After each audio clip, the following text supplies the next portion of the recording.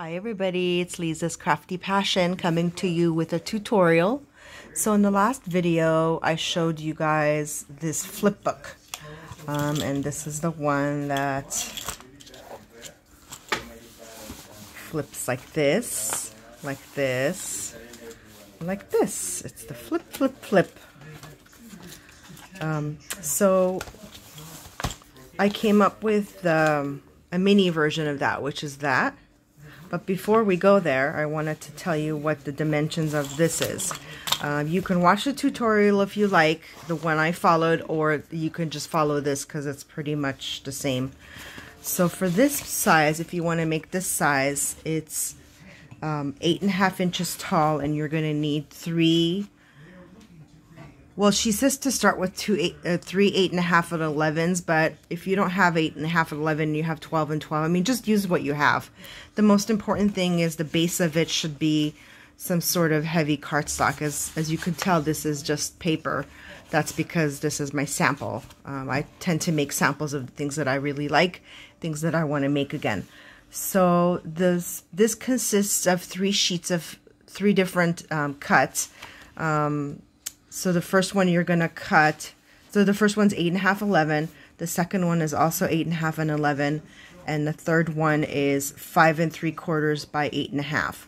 So, and then the way you're going to score it, and I'll show you the real, the way, how it looks, is on the first one, we're going to call it A. You're going to score it at 4 inch and 5 inch on the wide side. So on this side, not the tall side, but on the wide side. And then on the second one, you're going to score it 1 inch, 2 inch, 8 inch, and 8.5 inch, again on the wider side. And on the third piece, which is 5 3/4 and 8.5, there's no score involved. So this is what it's going to look like. You're going to have, so this is your A piece. So by itself, this is 8.5 by 11. So if we just look at that piece by itself, and there's a 4 inch score and a 5 inch score. And then there's the B piece, which has a 1 inch score, the 2 inch score, the 8 and 8.5. This 1/2 inch you need is the gusset part to make it flip. So you simply take the B piece and you attach it to the end. So here's the back of it. This is my B piece. I should have made it different colors, but you attach this to this. See? And then the C piece is the piece that's by itself. That's 5 3/4 by 8.5. And you attach that to the edge right where you scored the 8.5. That's where it needs to go. It's okay if there's a little bit excess, because you're going to cover all of this with whatever designer scrapbook paper you want. So at the end of it, it folds out. And then we're going to show you how it flips in. So once you you attach everything, you flip. So this becomes the front. So let me do a side by side. You can get a wider shot. So this is the front part. And I recommend you put your ribbon. So when you have your cardstock or whatever you're going to use for the outside part, your chipboard, I recommend you put the ribbon on. Like for example, if this is what you're going to use, put the ribbon on and then put your scrapbook paper on top of it. That way it looks like that, nice and clean. So basically you flip it open. This is the raw part, the raw one I would say. And then the other one, I'm going to show you how to do a waterfall. So you could just decorate it however you like. Lastly, this last part, again, I'll link the tutorial because I think she does a better job of explaining this part. Okay, so this part on the last page, we'll say, where you attach the C piece, I created a little notebook. And you basically take scrapbook paper, and I should have measured this. Paper should be about 11 inches by, I didn't want to make it the whole length, so about 7.5 inches. So 11 inches by 7.5 inches is this sheet right here. or actually no, it's 10.5, I'm sorry, 10.5 by 7.5. And then you just fold it in half.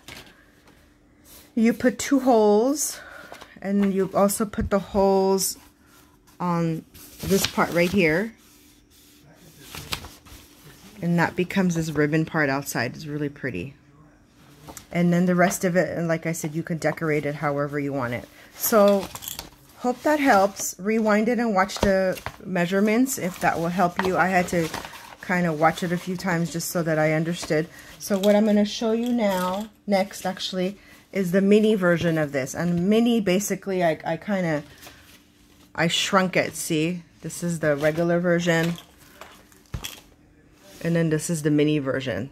So I'll give you the dimensions for this because it doesn't exist anywhere else. Only here at Lisa's Crafty Passion. Subscribe if you haven't already.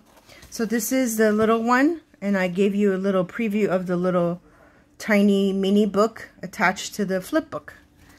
And I just put some flowers here just to kind of make it pretty. This is tulle, and I used it to just close it because I wanted to take away, I didn't want to take away from the prettiness of it. In the front I have a shaker. Shake, shake, shake. And then this is a similar layout. I just decorated it a little bit different. This is a paper pad that I got from Michaels. And I have the same book arrangement back here. So I'm sorry, let's go through it. This is the waterfall section.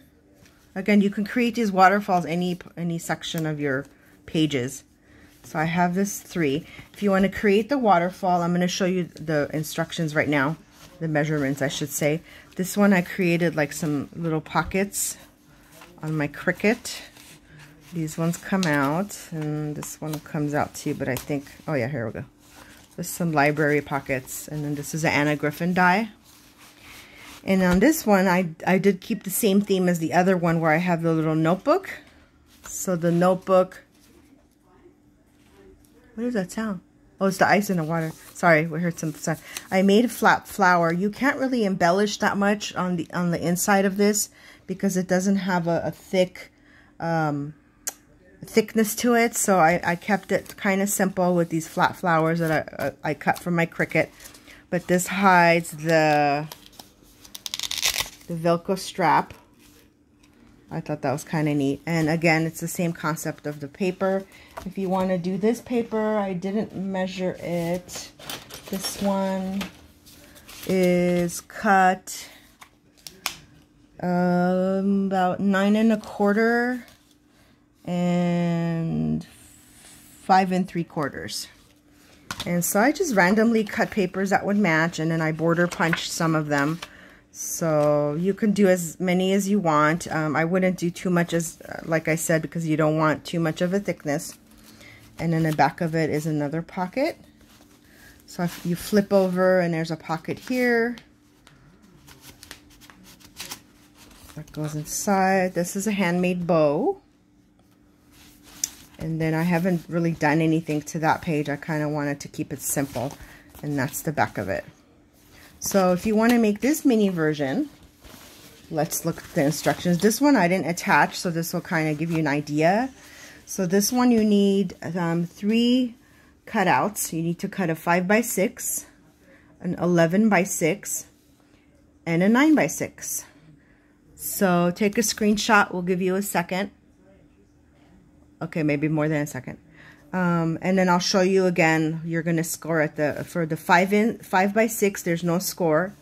For the 11 by 6, you score at 1, 2, 7, and 7.5. And for the 9 by 6, you score at 3 and 4. And notice again, you're gonna you're scoring it on a wider what do you call that? Horizontal. Okay.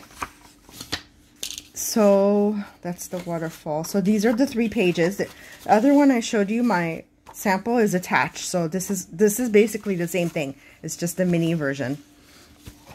So the A piece is the 9 by 6 again. You're scoring at 3 and 4. I made these lines just to show you where they score. You don't need to make those lines, obviously. But for me, I'm a very visual person, and I like to see And then the second one is the 11 by 6. Got glue stuff.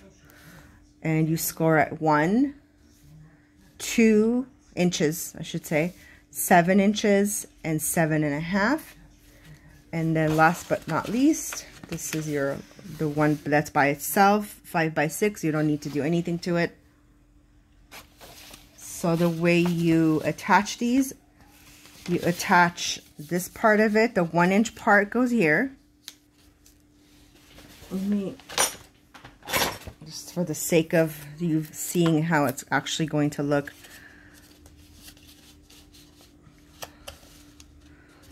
And I do not use hot glue for these mini books. You will regret it. Use some type of score tape or liquid glue, whatever you want, but don't use hot glue because it's going to add to the length of it. Okay, so that we got our A and B piece attached. Now we have the 5/6 piece. I know it's extra here and you can cut it down, but you know what? Just add it for stability. It's not going to hurt you. And then you do that. Let's do another one here. So see, that's going right on that score line, the C piece. So then what you have left is flip, flip, and flip. And this is how it should look.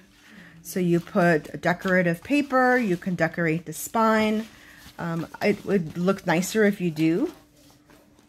And then I added my mini book, and you can look at the other video for a tutorial and look through.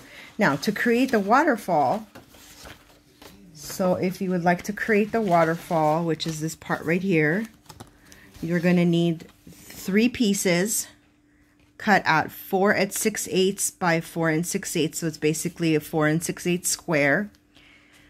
And then it really doesn't matter because it's a square. You just pick a side and score 1 inch and fold it back. And you're going to need 3 of these. 3 of these for the waterfall. So what you do is when you put the scrapbook paper down, so you can do the waterfall here. It'll fit here. You can do the waterfall here. It all depends on you. I mean, there's no hard and fast rules. So let's say I'm going to do my waterfall here. 3 of these are going to be lined up against each other. So I had 2 of them, but they tore. So let's say this was my other waterfall, just for example. We'll do the pretty side. So the first one's going to go here. You don't have to go close to the top edge. You can go down a little bit. And then the second waterfall is gonna go right up to it. So you want the folded edge down. Okay, so hope that makes sense. So you want 1, 2, and then the third one you line up the same. So you'll end up having a waterfall. So it'll be like 3 of these. And then you can decorate the corners and you can put a border. I mean, just, you know, go to town, go crazy.